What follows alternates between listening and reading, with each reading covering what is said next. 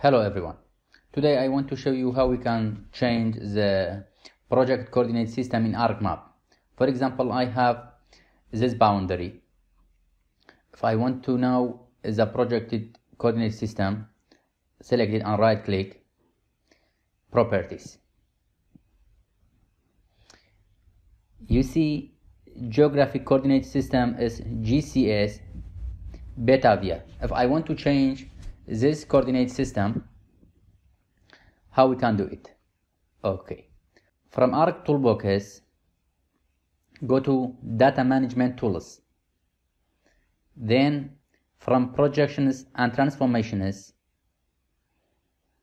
if you have a raster file, you can use raster from projected raster. But if you have other features, for example this one, it's not a raster, so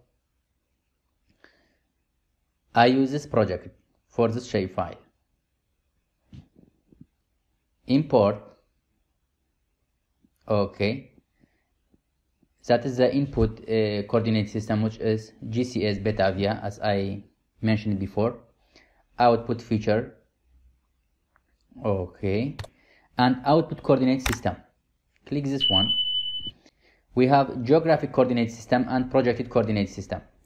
The most popular one is projected coordinate system. We have different options, but I need UTM. Okay, expand it. This one, the most popular projected coordinate system.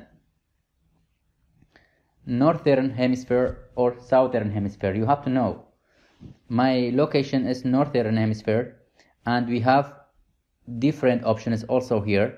You have to know which zone your location is. My location is 38 north, so I choose this one. Okay, just press OK.